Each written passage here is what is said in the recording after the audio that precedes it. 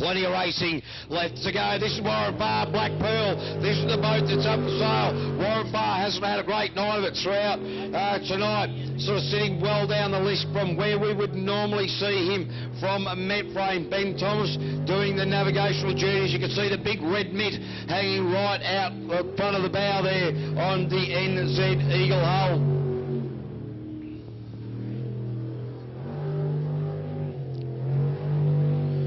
So Warren Farr just getting on with it into the top part of the track, fast part of the course now, setting himself up, just eased off massively. Don't know that that helped him any, but it's not a bad way to go about it.